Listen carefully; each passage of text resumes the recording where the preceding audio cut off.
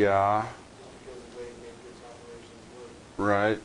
And so is the question that, so the question is, that's why you'll always get these two as idempotents? Yeah.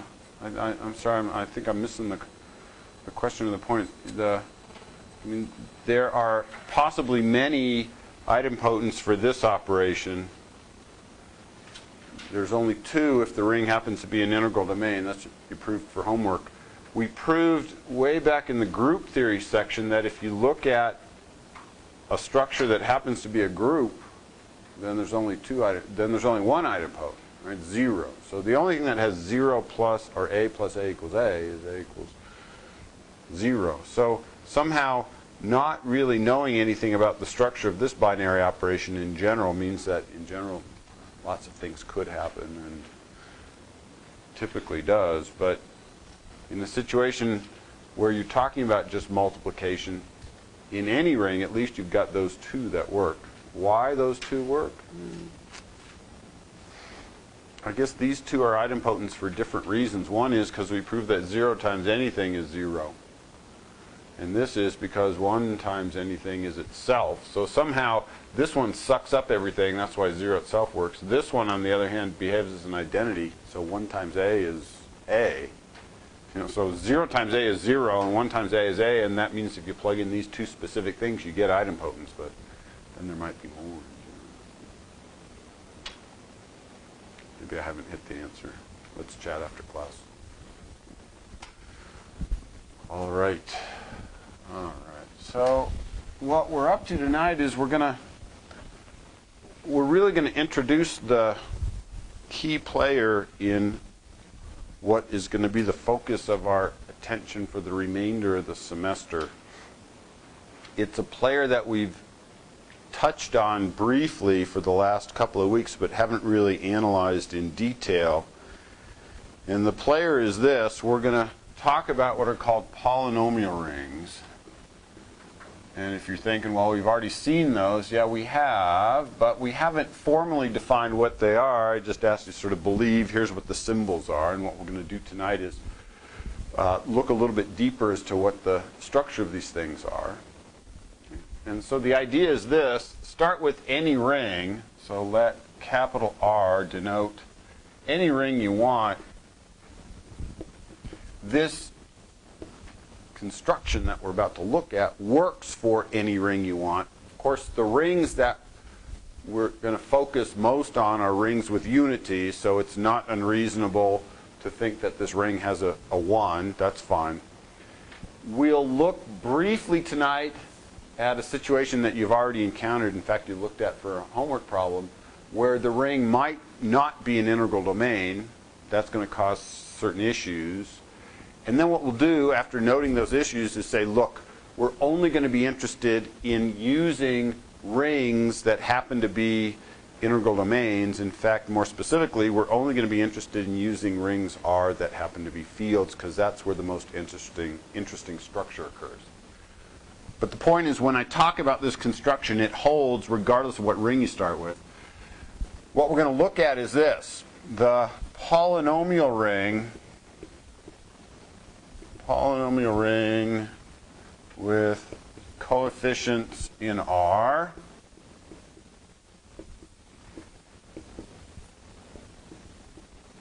Okay, so that's what I'm defining, is defined to be symbols of this type. The set of symbols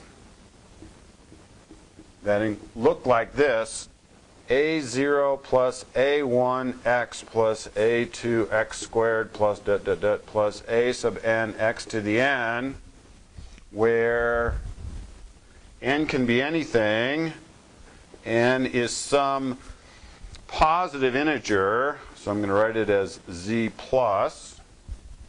N could be 0, that's the degree of this thing, and each of the a sub i's is in the underlying ring R. So the set that I'm asking you to look at are symbols that look like the things that you are used to calling polynomials. They're a constant, quote unquote, plus some element of the underlying set, often the one you're used to working with is the real numbers times some symbol called x plus a2 times x squared, et cetera, et cetera, et cetera. All right. Well, here's the set that I want you to look at. Now I have to define two binary operations on the set, one called addition and one called multiplication. And the point is those operations are exactly as you're used to in the standard situation where the ring R happens to be the real numbers. So we define addition and multiplication on this set as usual for polynomials.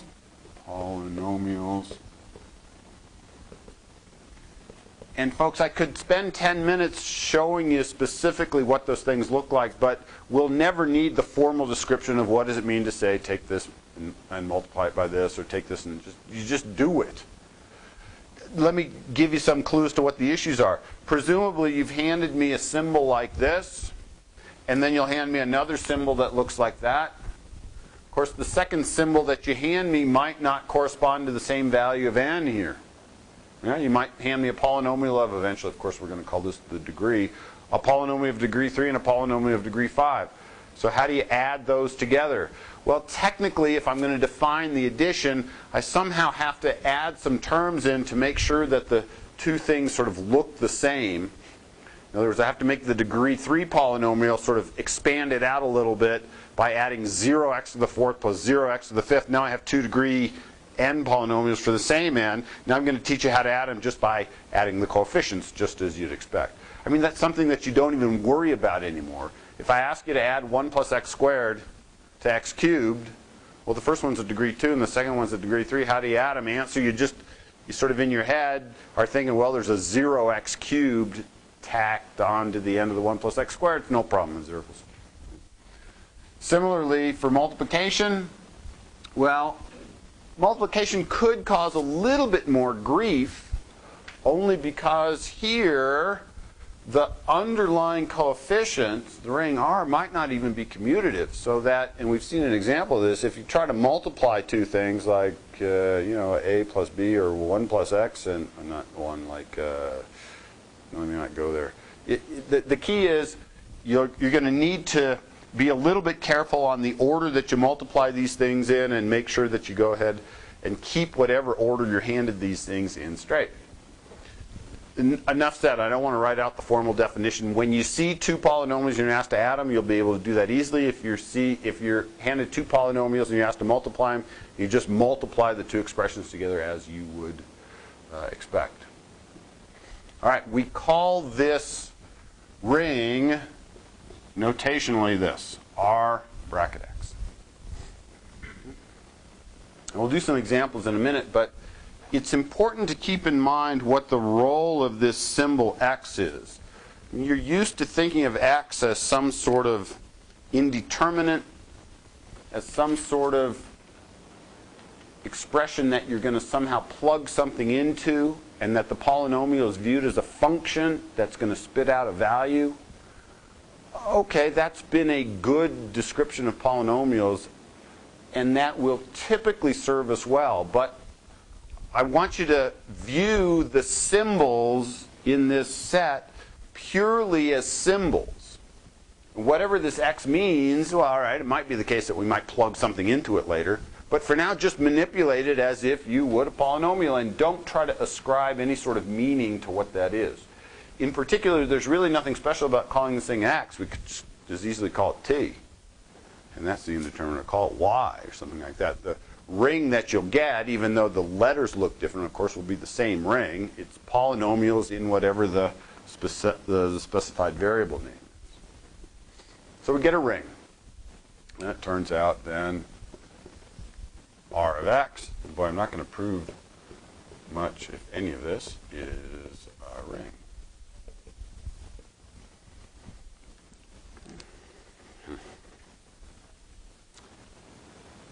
So here's going to be the question. If I know something about the coefficients that I'm using to build the polynomials, can I then conclude something about this collection as a ring in and of itself? Well, I mean, there's lots of easy observations. Proof omitted. It all works out just fine. I mean, everything is straightforward. You know, associativity depending on. Well, one thing that we might be interested in doing is checking that, for instance, if the original ring R, if the coefficient ring has unity, that R bracket X also has unity, and that's pretty easy to show. I mean, if I hand you the number 1, I can view it as an element of R bracket X. You just look at 1 plus, well, that's it, just 1, because that's a completely legitimate term. Here's a symbol inside R bracket X. Just let n equal 0 and let a sub 0 be 1. So you have the number 1 inside the ring, R bracket X. In fact, you have any symbol that lives inside the coefficient ring viewable as an element sitting inside R bracket X. Question? So are A0 through AN all of the elements in R, or Just any subset you want. And AI, yeah, come from the set capital R. So, for example, let's look at, how about Z2 bracket X? Actually, let's look at something a little bit more interesting. How about Z5 bracket X? Boy, I didn't say that. Z2 of X is totally interesting. But Z5X will play up the ideas that I'm trying to get across a little bit more clearly. So here is the ring. The coefficients happen to come from that field. So here's something in there, maybe 2 plus 3x squared plus x to the 7th. So here's an element in Z5 bracket X. Okay, so I've simply written down expressions where the coefficients in front of each of the x to the power terms comes from Z sub 5. Well, just as we're used to, I don't have to put a 1 in. I'm going to interpret a 1 being there. If you need to, of course, you can interpret this as a 0x that you haven't written in, and a 0x cubed that you haven't written in, and a 0x to the 4th that you haven't written in, and, you know, et cetera, 0x to the 6th that you haven't written in. In addition, if you wanted to, you could write it as 0x to the 8th as well. But just make sure that you've written it in a form that looks like this, because, I mean, technically the way I've written it out, you're supposed to list out things from a constant term and then an x to the first and an x to the second all the way up to some number n. I don't care what that number is. So technically I've got all these terms that I would otherwise write in, but of course that gets pretty cumbersome. I'll just leave those out. What do you want to call that element? Well, I mean, typically we call polynomials functions. We use the letters f or g or something like that. So maybe this is a good name for this element. Or sometimes we might call it f of x, just to indicate what the underlying variable happens to look like. Here's another one. How about g of x? G of x is 1 plus x plus 2x squared. That's also in Z5x. And let's go ahead and, well, if I add them in Z5x. All right, well, let's see. The definition of addition is you just add like terms here. So the constant term turns out to be 3. Let's see. The linear term here is 0, and the linear term here is 1, so I just get x. The quadratic term here is 3, and the quadratic term here is 2, and so when I add those together, I get 5x squared, which, because the coefficients come from Z5, the interpretation of this is inside that ring, and of course 5 is the same as 0 inside Z5. So it turns out when you add these two things together, the quadratic terms disappear, plus 0 plus, let's see, the last term that I'm going to get is x to the 7th. So adding them turns out to not be an issue, and you'll notice when you add, some of the terms might disappear. It's okay. If I try to multiply them now, f of x times g of x, all right, well, let's list them next to each other. 2 plus 3x squared plus x to the 7th. I'm going to multiply that times 1 plus x plus 2x squared equals, let's see what we get. Well, folks, we're just foiling these things out, right? So you got to do this times this. Now, because I'm in a commutative ring, I sort of don't have to worry whether I'm doing that times that or that times that. But that's all right. 2 times 1 is 2. Let's see. Are there any more terms that could contribute to the constant term? No, because all these other terms have powers of x on them. So there's the constant term. How about the x term? Well, if I have x times 2, there's the only x term. All the other products are going to give me higher powers. How about an x squared term? Well, here's an x squared term. 2x squared times 2. So I've got 2 times 2, which is 4. I've then got 3 times 1, which is 3. And that'll be the x squared term. So again, I've done 2 times 2x squared, and I've done 3x squared times 1. And I've chosen to write the coefficient just by factoring the x squared term out. So there's the x squared term. How about x cubed terms? Well, let's see. Yeah, I have an x squared times an x here. So I'll get 3x cubed. How about an x to the 4th term? Yeah, 3x squared times 2 is 6x squared. I'll put that in parens for now because we'll have to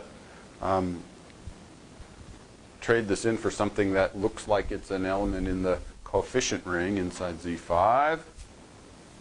Let's see, any x to the 5th terms? Nope, because the only way I'd get an x to the 5th term is by multiplying one of these by, let's see, I'd have to multiply this by an x to the 5th, and I don't have one. I'd have to multiply this by an x to the 4th, and I don't have one. I'd have to multiply this by an x cubed, and I don't have one. How about x to the 6th terms? Oh, good, same reason. How about x to the 7th terms? Yeah, I got one of those. So x to the 7th. X to the 8th terms? Yeah, I got one of those. And how about x to the 9th terms? Yeah, I got one of those. X to the 7th times 2x squared is 2x to the 9th. Now let's just do the quick simplification. 4 plus 3 is 7, but inside Z5 that's the same as 2. 6, of course, inside Z5 is the same as 1. So the product of these two polynomials, you just knock it out now. That's what you get. Okay, so there's really nothing different here other than you have to keep track of what the underlying coefficients are doing. Specifically, you have to keep track of what the ring R is that's being used as the coefficients and simply do all of the ring operations with that system in mind. All right. Questions, comments? Yeah, question, Tracy. Under this, are we in an infinite or a finite set? Are there so many arrangements you can do? So let's see. So is the question how many elements are in this ring? Yes. The yeah. So let's write that down. It's just the coefficients. Exactly right. So the proposition is for any ring R, I don't care if R is finite or infinite, R, the ring R bracket X always contains infinitely many elements. Infinitely many elements. And there's lots of ways to prove it. Let me just convince you that inside there's always infinitely many different things, regardless of what the underlying ring is. Proof, here's infinitely many things in there. Well, I'm going to assume, okay, with unity. That's fine, but that's sort of a non-assumption. That's what we'll always be starting with. So here is something that's a symbol of the correct form. It's the situation where a sub 0 is 0 and n equals 0. So that's perfectly legit. Here's another one. Technically, I've sort of left the 1 out, but that's all right. It's the situation where a sub 0 is 0, a sub 1 is 1, and n is 1. You stop there. There's another legit symbol. Another legit symbol. Now maybe, Tracy, it's a little clearer if I point back to this example here. You'll notice, folks, that the coefficients are taken from z sub 5.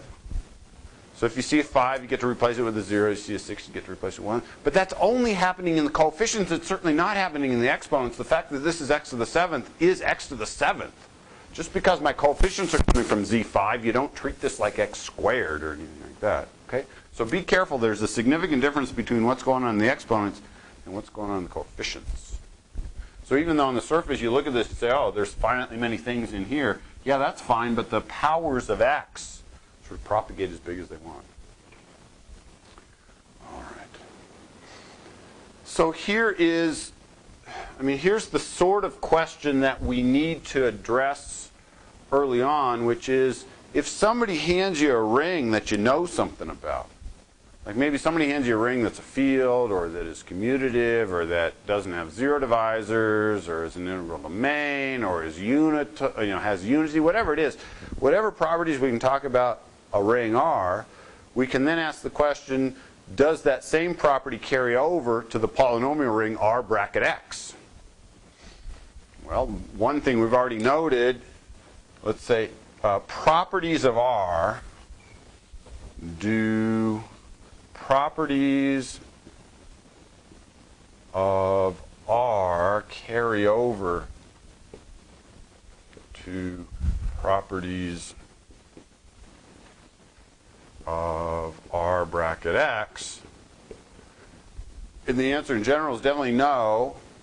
But this is sort of two questions in one. One is, if I hand you a property, does that same property hold in R bracket X? And question two is, if I hand you a property for R, is there some property that holds in R bracket X based on the property of the appropriate coefficients? Let me give you a good example. Example, if R has unity, I hate that notation, I've mentioned that a few times, then R bracket X has unity. Yeah, we already talked about tonight. You know, if you start with something that behaves like the number 1 inside R, then you can view that thing as, in effect, a constant polynomial, and it will behave exactly the way it's supposed to. So here's one very minimalist remark, but it has the right flavor. If you can tell me something about R, then in fact you can tell me that that same thing happens in R bracket X. Here's another example. Example, if R is commutative, then so is R bracket X is also commutative.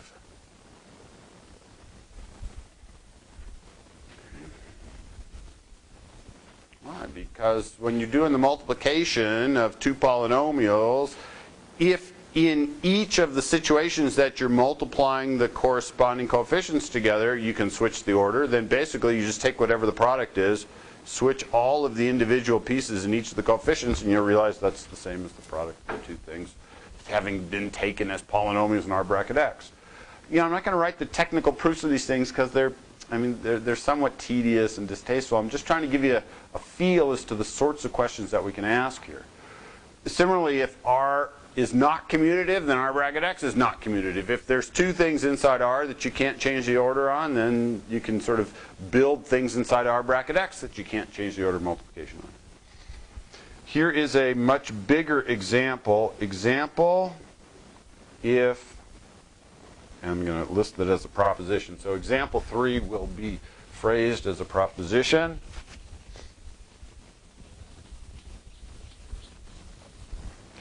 Example 3, if R, I'll phrase it as an integral domain, is an integral domain,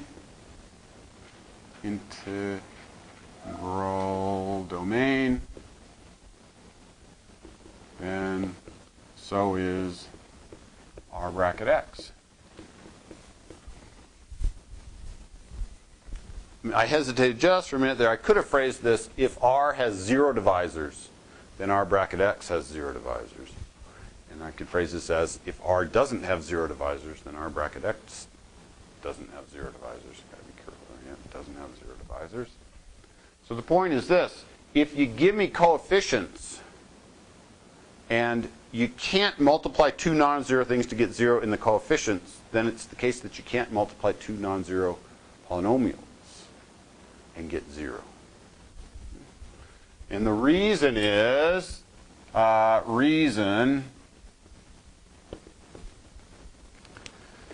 right, well, let's see. I'm going to avoid defining as many terms as I can tonight, but eventually I have to get to this description. I'm going to tell you, in the ring of coefficients, in the collection of things that you're multiplying together as the coefficients, I'm going to tell you that it's impossible to find two non-zero things so that when you multiply them together, you get 0. Okay, that's the given information. That's what it means to say R is an integral domain. Technically, it means a little bit more. It means R is commutative and has unity. Okay, that's fine. But we've just noted that if R has unity, then R bracket X does. And we've noted that if R is commutative, then R bracket X is. So, okay, so those two pieces of being an integral domain are already satisfied in R bracket X. Now we just have to show that R bracket X has no zero divisors. So I have to convince you that if I take two non-zero polynomials and I multiply them together, that I get something not zero. You scratch your head thinking, I don't know how to multiply two non-zero polynomials together ever and get something zero, so why is this an issue? I'll show you an example of that in a minute, but here's the point. If I multiply two polynomials together, notice what happens in these highest terms. If I'm multiplying stuff corresponding to lower powers and then combining, it's possible that I might have two similar power terms that add together to somehow contribute to the coefficient on one of these. But the only way that you can get something contributing to the coefficient on the highest power term, and what is the highest power term? It's going to be x to whatever the highest power term is here, plus whatever that number is here, just like you're used to. So the degree of the product is going to be 9. The point is that the coefficient in front of the highest power term in the product, the coefficient here, is simply the product of the highest power coefficient here and the highest power coefficient here. That's what appears here. And the point is, to even talk about the highest power coefficient means that the coefficient that you've got sitting in front of here is not 0. Because if this was 0, then it wouldn't be degree 7, it'd be degree 2. Similarly, the highest power term in the other polynomial has a coefficient in front of it that's not 0. And the point is, if the underlying ring is assumed to be an integral domain, it means if you take two non-zero elements and you multiply them together, you get something not 0. So the coefficient in front of the highest power term here is going to be not 0 because of the hypothesis in R. And if this thing is not 0, then the polynomial is not the 0 polynomial, and that's all we need to show. So the reason here is this. Let f of x have degree, let's call it n1, where degree means what? It means tell me the highest power of x that appears, and let g of x have degree n sub 2.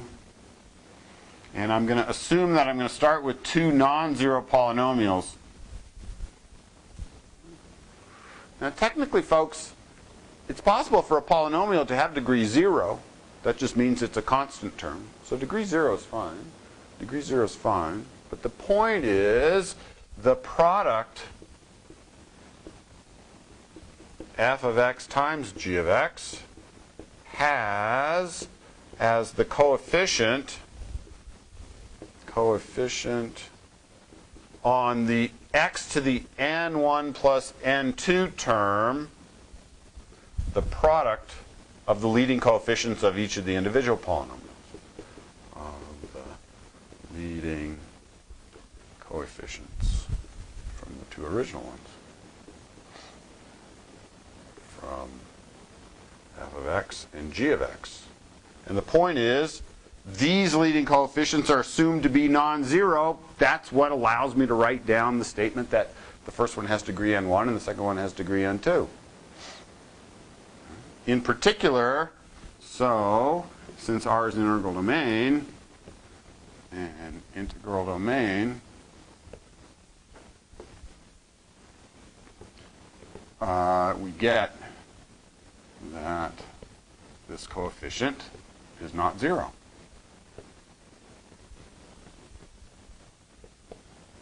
Is non-zero, and that's all we need, so the product is non-zero. So f of x times g of x is non-zero.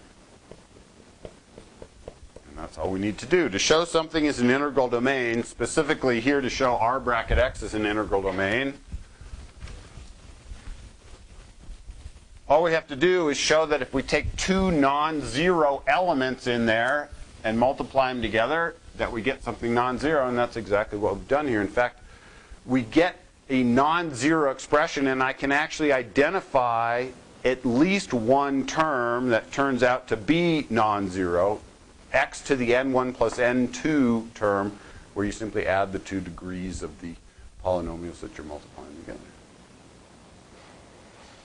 All right. All right. Now, if you're going to say, well, an integral domain really is a commutative ring with unity that blah, blah, blah, blah, you're right. But remember, these first two examples say, as long as you start with a ring with unity that is commutative, and that's part of the definition of R being an integral domain, then in fact, R bracket x has both those properties as well. So it's sort of interesting. It says, as long as you start with a commutative ring with unity that has no zero divisors, then you don't impose any new zero divisors inside the collection of polynomials. Now I'm going to offer just for contrast, but we're not going to look at, we won't look at any of these examples with much interest, if at all, for the remainder of the semester. Contrast that with, if I start with something that's not an integral domain, like Z6, and I look at polynomials over, what might happen? Well, here's a polynomial, f of x equals 2x to the 7th, and here's another one, g of x equals 3x to the 9th. What happens if I multiply f of x times g of x? What do I get? I get 6 times x to the 16th. But 6 inside Z6 is 0. So see, it's possible to get what seem to be honest-to-goodness polynomials, multiply them together to give 0 if somehow the underlying system has zero divisors to begin with. Okay? And so we're going to be interested in avoiding this sort of situation. The reason this could wind up being 0 is, look, I took the two highest power terms. Of course, the highest power terms are the entire polynomial. I haven't added anything down here, but that's fine. This is a polynomial of degree 7. This is a polynomial of degree 9. And I multiplied them together, and I got a polynomial of degree, well, I got 0, suffice it to say. All right. Questions? All right. What we're about to do is look more formally at the notion of the degree of two polynomials, and then we'll write down a result that's true for integral domains. And that's this. So, more formally,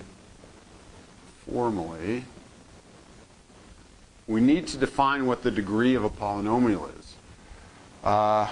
The degree of an element of R bracket x is one of two things. Is either, well, there's two possibilities. It's either the exponent, or the maximum exponent appearing in the polynomial, you might say that's what it is, right? Polynomial. That only happens in case the polynomial that you've handed me is not the zero polynomial. Polynomial that you start with is not the zero polynomial. So if somebody hands you a polynomial and asks you what's the degree of that polynomial, just look at the thing, pick out the highest power of x that appears, and say the polynomial has degree blah. But now the question is, all right, if somebody hands you the polynomial that is 0, not degree 0, but 0, question, what number do we assign to the degree of that polynomial? And the answer is we don't assign it any number. Or undefined if the polynomial is 0.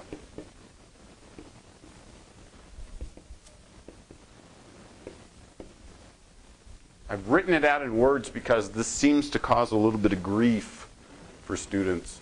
Let me write it out now more formally. In other words, i.e., the degree of a polynomial f of x, and here's the notation for degree, is either the highest or maximum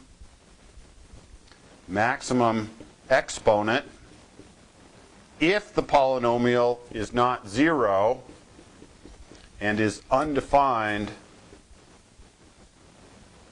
if f of x is the zero polynomial. And if you think, well, why make such a big deal about the degree of the zero polynomial? The answer is we're going to write down some results that just aren't true if you assign the zero polynomial degree 0.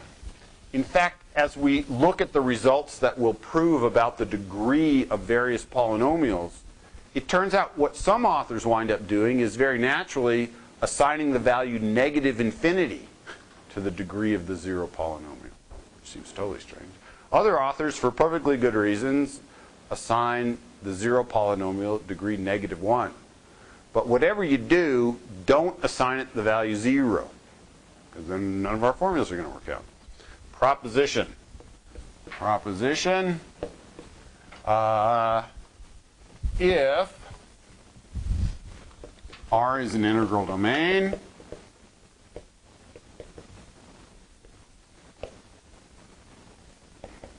then,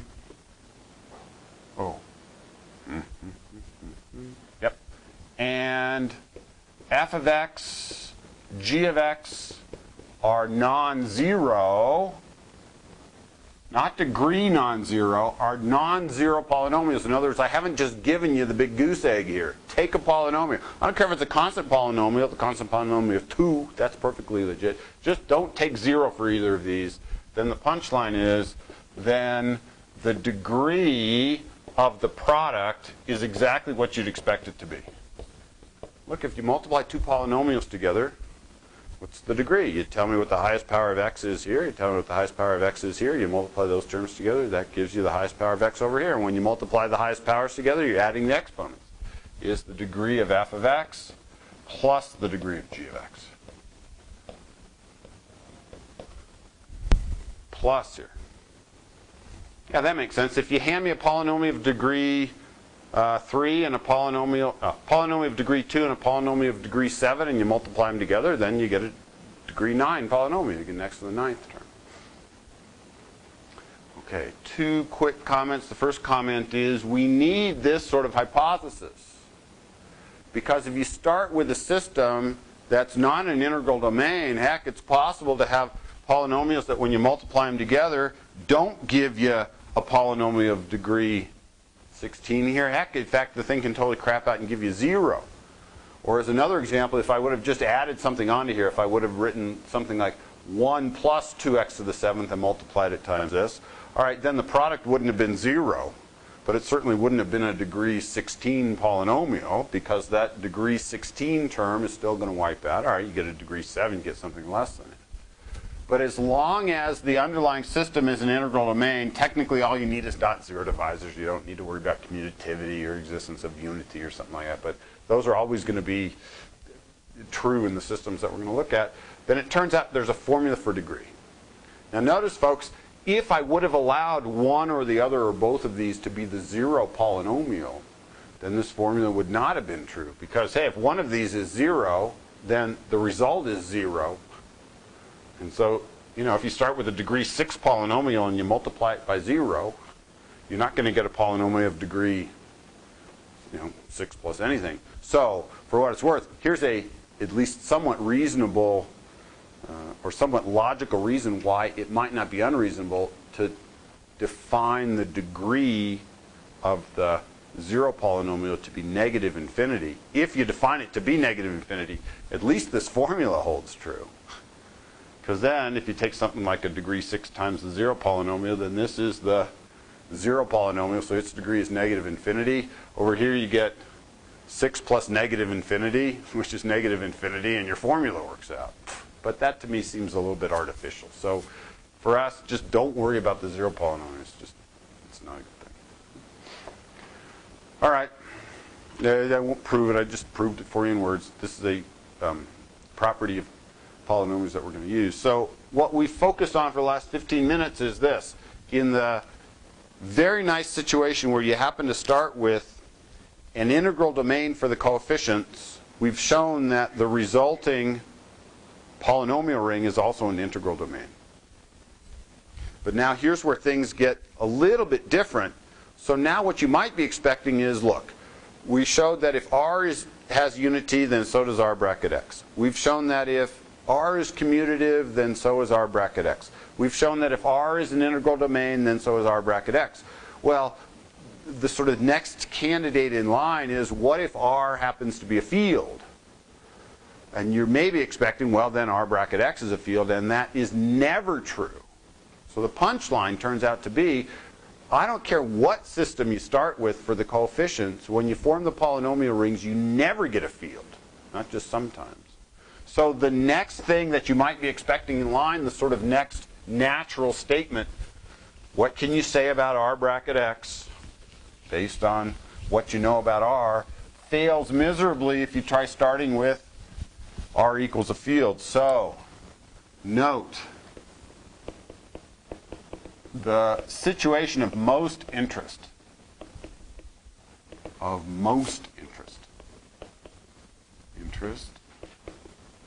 will be when R, the ring of coefficients, is a field. All right, well, of course, we proved that every field is an integral domain. So in particular, this last example, R is an integral domain when R is a field. That's nice. So we just proved, so in this case, at least the polynomial ring is an integral domain. That's what we just proved. So that's reassuring. If I start with elements coming from a field, at least I know that the polynomials don't contain any zero divisors. The question is it the case that every polynomial, every non-zero polynomial has a multiplicative inverse? And the answer is absolutely not. But, and this is something we've actually stated already twice, proposition, I don't care what R is, R bracket X is never a field. A field. I don't care what R is. Make R good, make R bad, make R anything, you never get a field. And the proof of this is I can write down a non-zero element, let's call it this. I mean, I can write down a lot of examples. I can write down x to the fourth if you want. Here is a non-zero element of R bracket X. Does it have a multiplicative inverse? Can you find something in R bracket X? Can you find a polynomial so that when you multiply that polynomial times X that you get the multiplicative identity? And of course the answer is no.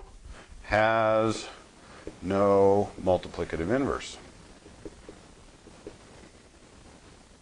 Why? Because the unity of R bracket X is 1. You might say, well, I thought that was the unity of R. Yeah, but it's also the unity of R bracket X viewed as a polynomial of degree 0. And so the point is you can't solve, i.e. x times g of x is never equal to 1 for every g of x in R bracket X. Now, just to avoid the silly situations, but it turns out the silly situations can't come up anyway. It's just I'm not worried about focusing on those. Even if you start with R as a field, all right, what are you trying to do? You're trying to cook up a polynomial so that when you multiply it times x, you get 1. And folks, that can't happen. Look, because if I take x, if you're working over a field, it's an integral domain, there's no zero divisors, the degree of a product is always the sum of the two degrees. So as long as you've got something of degree bigger than 0, I just happened to have chosen x, I could have chosen a whole lot of other things, it's impossible to multiply it and get a result that has lower degree than the thing you started with. This has degree 1, this has degree 0. And there's x to the 0, and there's the highest one, and it's impossible to cook up a polynomial for which that happens because there are no polynomials of negative degree. Now if you're asking, well, why don't you just invent some polynomials of negative degree? You can. That's a completely different beast, though. For us, polynomial means constant plus something times x plus something times x squared plus et cetera, et cetera, et cetera. Okay. So here's the punchline. These things R bracket X that we're going to focus on for the remainder of the semester are typically pretty nice because if you start with the coefficients being from an integral domain, at least r bracket x is an integral domain. In particular, the case that'll be of most interest to us, if you start with a field for the coefficients, at least r bracket x is an integral domain. But it's never a field. There's always things in there that don't have multiplicative inverses. Now, we've been looking at, for the last 3 weeks, an important example of a commutative ring with unity that is an integral domain that isn't a field. That's the ring of integers. The integer is an integral domain. If you multiply two non-zero integers together, you certainly get not zero.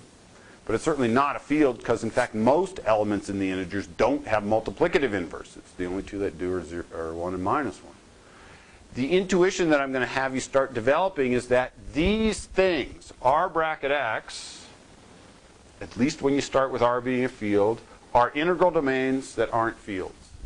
And it'll turn out that a lot of the things that you know about properties of the integers are also going to be true about properties of polynomials. Okay? So that's the sort of analogy that I want to start playing up in here. Properties of the integers and properties of the ring of polynomials with coefficients taken from a field turn out to be extremely similar in many situations. Not identical. I mean, we can't say everything that's true in Z is also true in r bracket x, but many things are, and we will get to those. Yeah, actually, we'll get to a couple of examples tonight. Okay. Questions? Comments? All right. Let's see. Yeah, I think we'll do this now. So, yeah, because that'll be a good lead into the following comment. So the intuition is this, that if R is a field, then the ring R bracket X behaves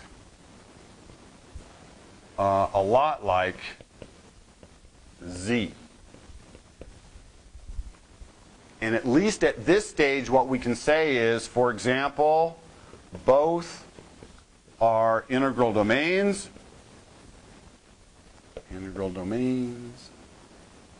And both are not fields.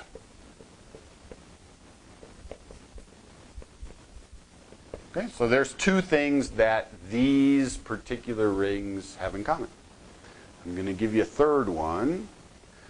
For those of you that saw the number theory course, this will be familiar. For those of you that maybe haven't, the idea is completely familiar. It's just third grade arithmetic.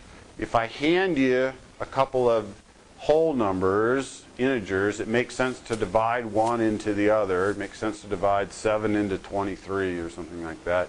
Your intuition is when you divide 7 into 23, what that's supposed to mean is that you sort of take as many 7s out of 23 as you can and then tell me what the remainder is. And the remainder is understood to be something that, well, is bigger than or equal to 0 and somehow less than the thing that you're dividing by. I mean, I can divide 7 into 23 and get 1 with a remainder of 16. I mean, 7 goes into 23 one time with 16 left over. That's a technically correct statement, but what you're thinking, well, that's not really what I'm trying to do. What I'm trying to do is sort of, take more out until I can't take a full one out again. Right? That process, for those of you that saw the number theory course, is called the division algorithm. So the division algorithm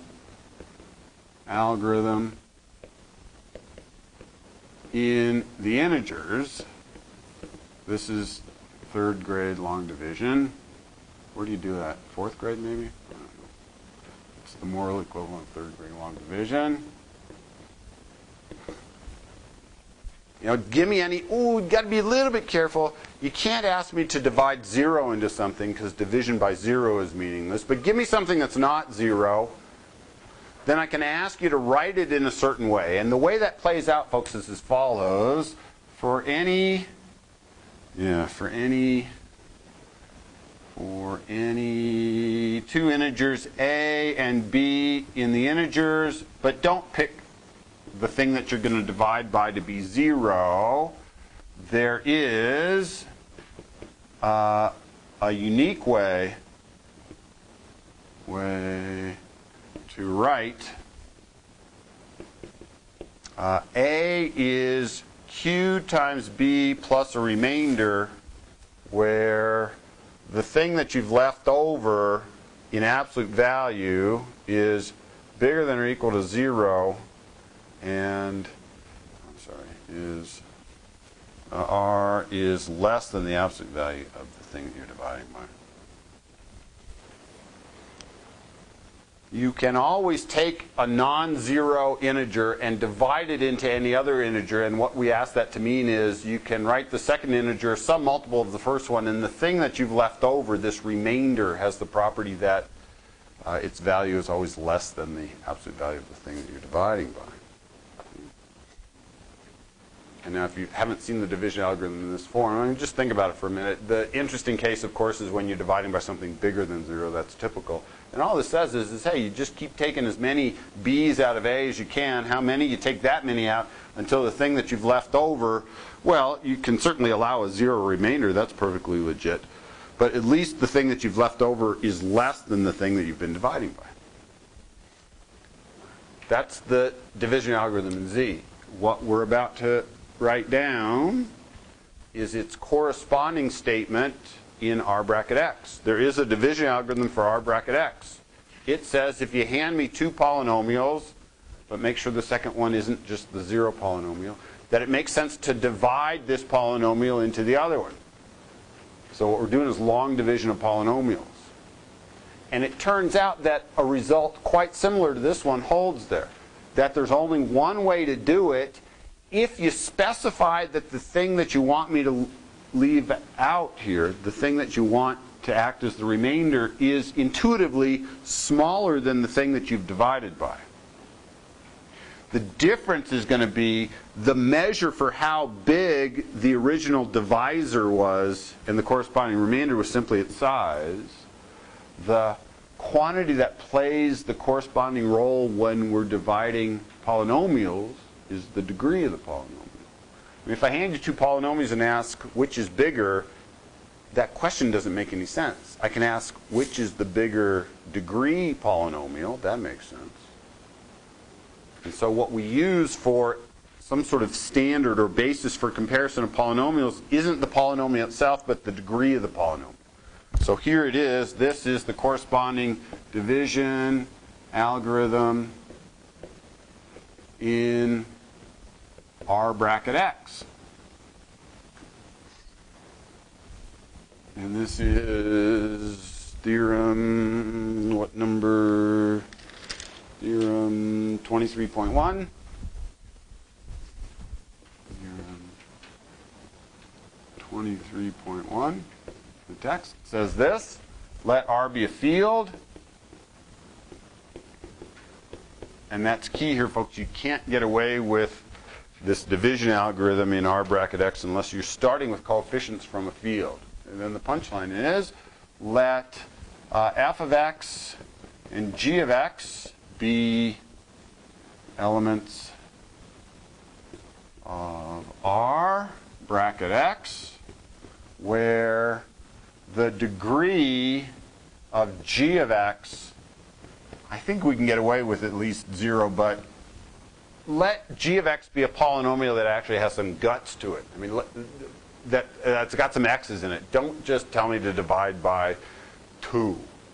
Tell me to divide by x squared plus 3 or something like this. Then here's the punchline.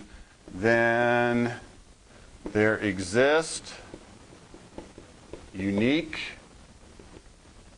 polynomials. I'm going to call one of them q of x, that's suspicious, and the other one r of x, that's suspicious, okay? With the property that two things are true. First, that you can write the original polynomial f of x as q of x times g of x plus r of x.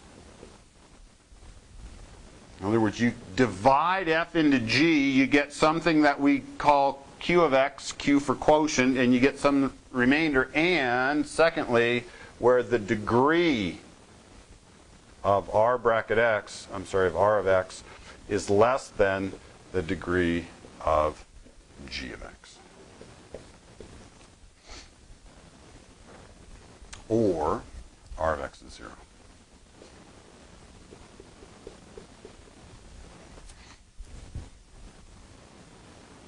Okay, remember, we've got to sort of tease out as a special case the situation where this remainder is 0, which certainly can happen. If you divide one polynomial into another, it might go in, I don't like to use the word evenly, but there might not be a remainder. In other words, the remainder is technically 0. You might say, well, then isn't the degree of the remainder less than the degree of the thing you've started with? Well, no, if this thing is 0, then remember, we haven't defined this expression. Degree of r of x makes no sense, so I have to separate out the remainder being 0 as simply a separate case. Here's the division algorithm in r bracket x. So quiz 4 happens on Monday, and quiz 4 is this. Just tell me this. I'm going to ask you to come in Monday right at the beginning of class, and I'll hand you a sheet of paper that says State Theorem 23.1, state the division algorithm for r bracket x, where r is a field, and you can just either spit out what I've just written on the board if you want, or if you'd like to memorize the book's version verbatim. They might state things minimally differently, but it's exactly the same idea. Things that you need to be careful of are, first of all, the division algorithm for r bracket x requires that the underlying coefficients come from a field. All right, so that's here.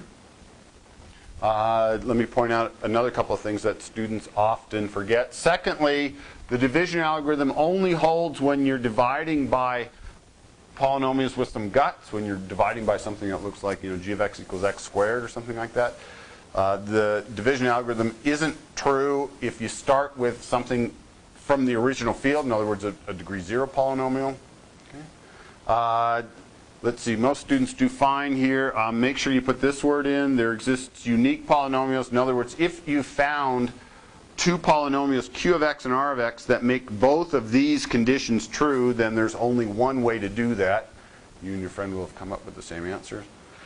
Okay. And finally, most people write down this piece, but you have to remember to include the possibility that the remainder polynomial might be the 0 polynomial. Not a degree 0, but the 0 polynomial. Let's do an example. This will just be a refresher on long division of polynomials, which some of you haven't done for a while. It's all right. All right, this one might be slightly interesting because remember at least the statement, I'm not going to prove this for you. It's essentially that long division of polynomials works. But the statement is, this holds regardless of what field you start with.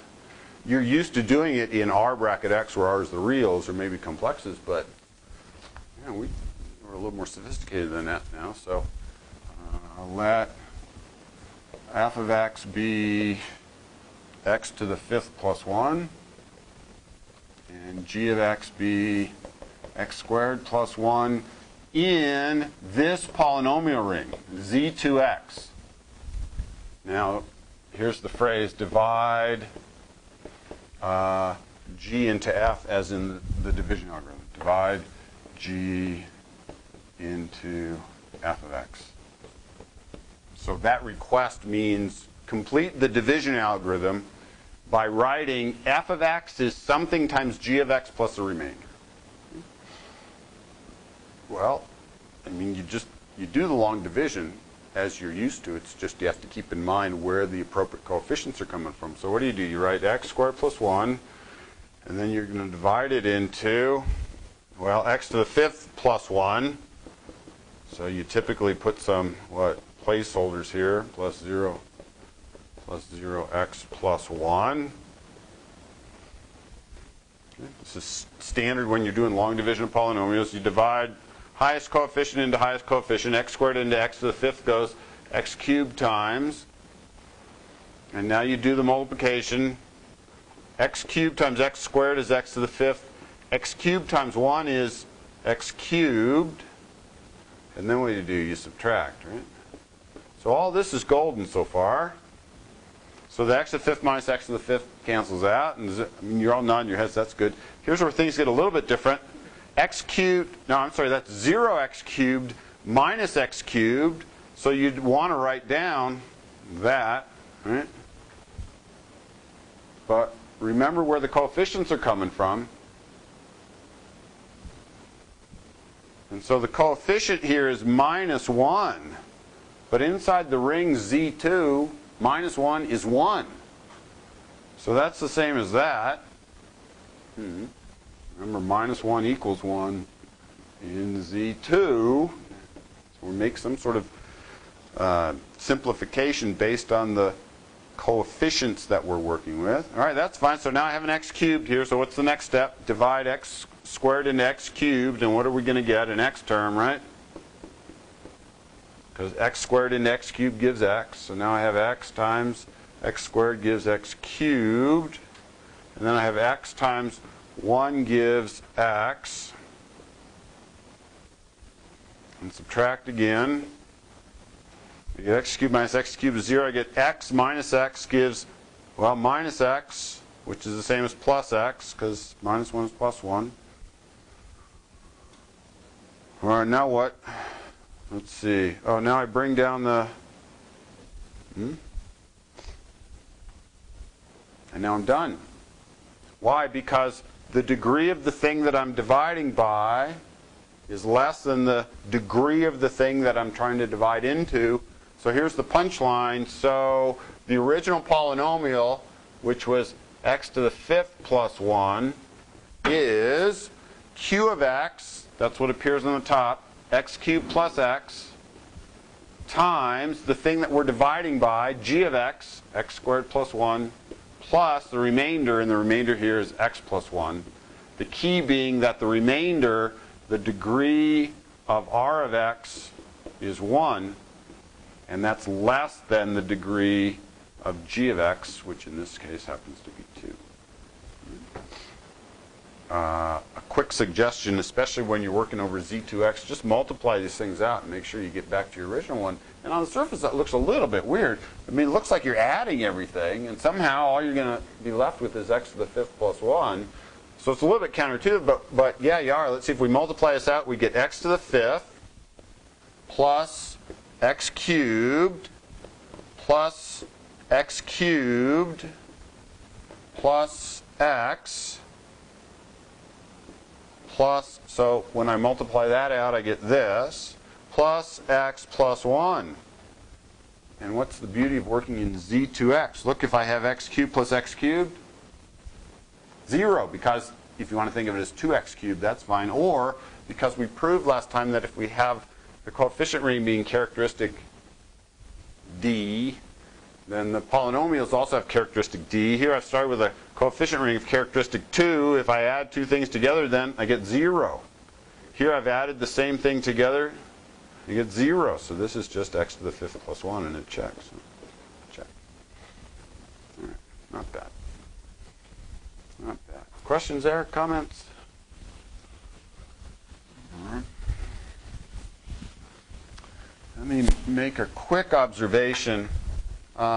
Example, if you're working in something a little bit more complicated than Z2, but still a field, let's look at a couple of polynomials maybe in Z7. If I hand you something like 3x squared plus 1, that's g of x, and I hand you 5x cubed plus 2x squared plus 4, that's f of x, and I want this to happen, divide g of x into f of x, but I want all these being viewed inside z7x.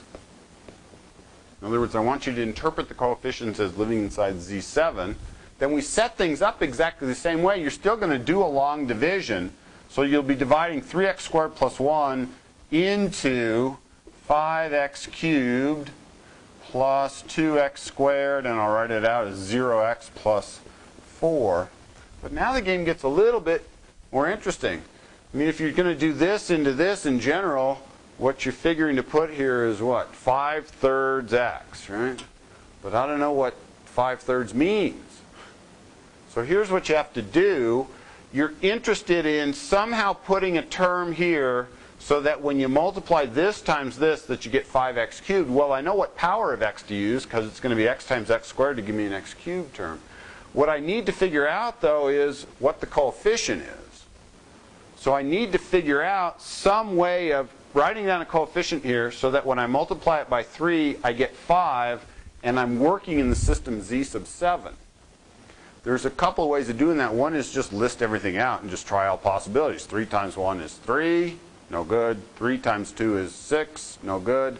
3 times 3 is 9, which is 2, no good. 3 times 4 is 12, which is 5. So the idea would be put a 4 there. Because 3 times 4. Okay. That's maybe not as systematic as you would hope. Here's a better way to go about doing it.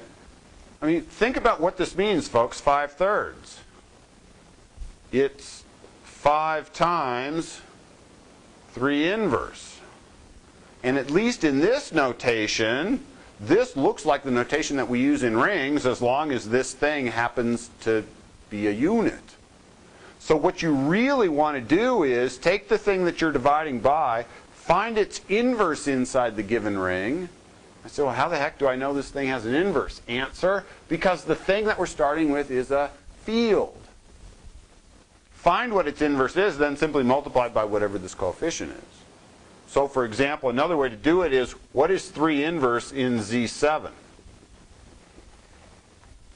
Well, it turns out there's some algorithmic ways to do it, but for us, all we're interested in doing is finding it. We know it exists because 7 is prime, and we've proved that Z sub p is a field whenever p is prime. So we know that we've got to be able to find it. 3 times 1 is 3, 3 times 2 is 6, not 1, 3 times 3 is 9, not 1, 3 times 4 is not 1, 3 times 5 is 15, which is 1. So 3 inverse is 5. So just by sheer coincidence, 3 inverse happens to be 5. So this is 25. And 25 in Z7 is 4. So here's another way of viewing how I got the 4 there. I like playing up this example because it shows that if you're going to hope to have a chance of doing the division algorithm, the things that you've got here and here have to come from a field. The reason being the coefficient that you're going to put on the highest power of x in this thing that gets kicked out as the quotient as q has to have the property that this times this is that. And the only systems you're guaranteed for that to happen in are underlying systems for fields. Okay. Question? John? Yeah, the first time I got 4, I just went through the list. I need something so that when I multiply 4 times 3, I get 5. 4 times 1, no, I'm sorry, 3 times 1 is 3. 3 times 2 is 6, not 5. 3 times 3 is 9, which in Z7 is 2, but it's not 5. 3 times 4 is 12, which in Z7 happens to be 5, and that's how we get the answer. All right, so I'll let you sort of finish this up, etc. Etc. You'd multiply this out, you get, what, 5x cubed, because we've rigged it that way, and then you get 4x times 3 is plus 4x, and then you, oh, I'm sorry, 4x, yeah, plus 4x. All right, I got to put it in the right column here, plus 4x, and then you go ahead and etc. Okay. All right, questions, comments? Let's see if I need to give you any more info about this. Nope, that's a good place to quit. Oh, yeah. Let me give you one last remark, because this will help you on one of the homework problems that you were given. Folks, if I hand you one of these, I'm going to call it F bracket X, where capital F stands for a field now. So these rings are always infinite. There's always infinitely many different polynomials, regardless of how big the coefficients are. Even if the coefficients only have 2 elements, 0 and 1, you can still produce infinitely many polynomials. Here's a question that you can ask. Tell me all of the polynomials of degree 3. Well, if I hand you the field as the real numbers and you ask to list out all the polynomials having degree 3, forget it. You have no chance. X cubed, 2x cubed, 3x cubed, 4x cubed, 5x cubed, and I haven't even gotten to, x cubed plus x squared stuff. So the question, find all of the, or how many are there, blah, blah, blah, in general is not a legit question. But if you're working in a system like Z2x, it makes perfect sense to ask the question, tell me all the polynomials of degree 3. Well, yeah, here are some of them. All polynomials or elements of this ring of given degree. Makes sense if f is finite. So for example, all polynomials in Z2x of degree 3, well, here's one. Here's another one. Here's another one. Here's another one. Here's another one.